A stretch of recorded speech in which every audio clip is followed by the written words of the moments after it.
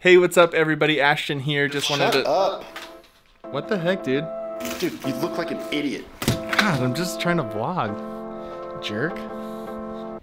The process of growing as a creative requires a ton of failure and a lot of risk taking. So let's talk about it. Hey, if you're new to my channel, I just wanted to introduce myself. I am Ashton, and this channel is all about growing in your creativity and developing new skills as a videographer. If you get any value out of this video, feel free to smash the like button and subscribe to the channel. I upload a new video every single Monday, hopefully to inspire you to grow in your creativity. The failure and the risk taking that we're talking about today comes in three forms. The first is just that of self-doubt. You get in the middle of a project and you start to hesitate because you might not be good enough, or your gear isn't good enough, or whatever. And you end up being your own worst critic. That doesn't help you at all. There's a couple things that I do to overcome this self-doubt. One of them is just take a break. Get a drink of water, take a walk, take a bathroom break if you have to, but just change the subject in your mind for a little bit. Get a fresh mind to look at it again and come back to it in 20 minutes. The other thing that I do to overcome that self-doubt is to just look at the project from a different perspective. Push your laptop farther away or flip it upside down.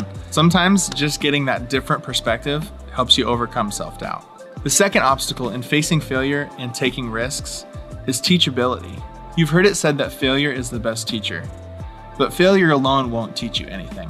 You have to find a way to slow down and learn from it, so that next time you fail, you won't fall so hard. And the next time you take a risk, you won't be so afraid. The last obstacle we run into is dealing with haters. Haters. Everybody has haters. It doesn't matter how good you are or how crappy you are.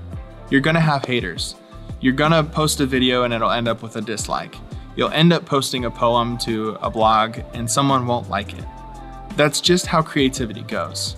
So how do you overcome the haters? How do you overcome the negativity that inevitably comes to you anytime you share something creative? I would say it comes down to one word: resilience. It's not going to get easier, you're just going to get better at being resilient. So being resilient is absolutely the most important thing, because you're going to have more problems. You'll have more dislikes and you'll end up having people who don't like what you do. But that doesn't mean that you should stop. So how do you become more resilient? How do we overcome the negativity and the criticism?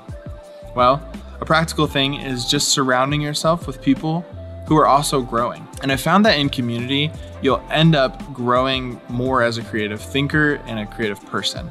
It also might be helpful to just sort of starve the emotion from the situation.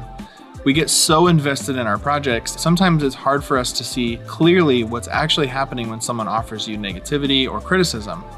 I think all criticism has some validity to it, but figuring out what parts of it are helpful and will actually help you grow is an incredibly important skill. So slow down and read the comments. Don't let it attack you personally, but figure out how it could be helpful to you. If it's not helpful, just throw it out.